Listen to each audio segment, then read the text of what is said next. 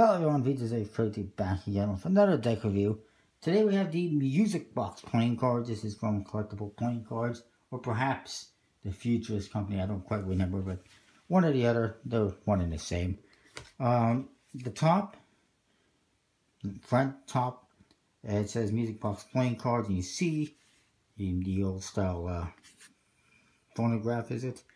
Nice gold foil throughout. And it's got a cherry wood look to it. Very nice.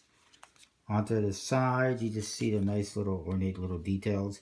On this side is actually a keyhole. And on this side, more the same.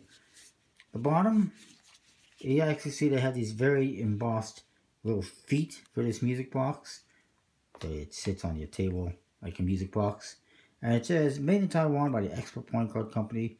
CollectiblePointCards.com with the logo. And there's this nice key. This is a sticker.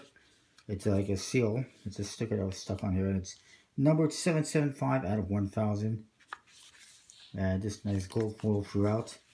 From what I saw in the product, it's supposed to have a magnetic clasp, but it does not. They changed it. And on the flap here, you got the same little details with the keyhole. Check out this nice cutout they did on here. Very interesting. And then you open it up.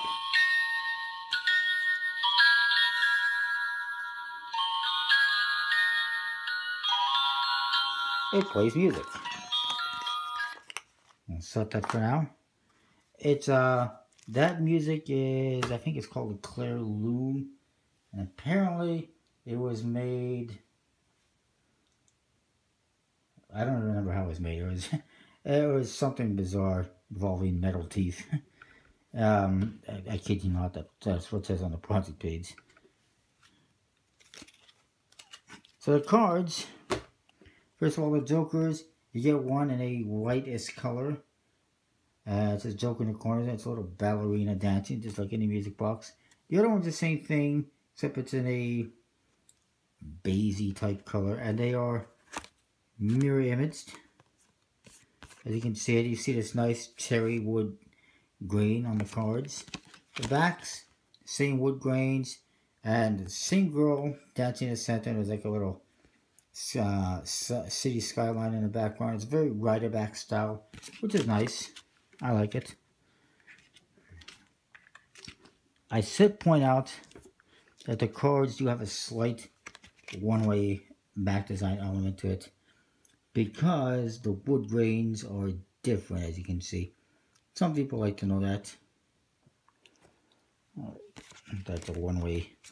So the Ace of Spades, big, massive spade pip. That's one of the biggest spade pips I've ever seen on a deck of cards. And it's got the phonograph in the center there. And it's very nice. Custom pips and indexes. Spades and clubs have a kind of a whitest color. Hearts and diamonds have that kind of a beigey type color. Standard chord cards with custom pips. And they're all just white and this color.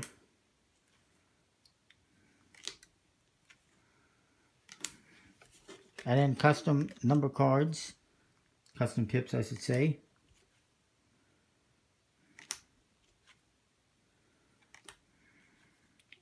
And that's that. It's pretty nice. I like the wood grain and everything.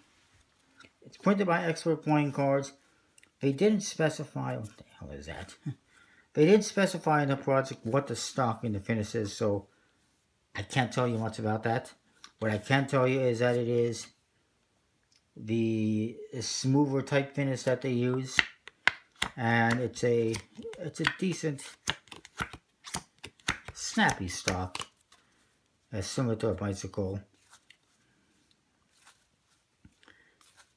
but also similar to some of the NOC decks, which might be a turn-off for some. It's a little bit pricey, this deck, but it's very unique, one of a kind. Well, 1,000 of a kind. You're not going to find any other decks out there that play music when you open them. So it's a novel idea. Handles pretty good. I like the cherry wood look, of course. So I'm going to say 9 out of 10. By the way, I should show you. There is the inside to make it work. It's like a big battery. And a little speaker. some wiring, so it makes it a little bit thick, but it's pretty unique. I like it. Like I said, I think, what did I say, 8.5, 9 out of 10. I don't know. It's pretty nice, pretty unique type deck. It is pricey, but it's pretty cool. I like it. You can get this from collectiblepointcards.com while quantities remain. Comment, rate, subscribe. Give a thumb up. Spam the like button, as some people like to say. I'll see you next time with more. Thanks for watching.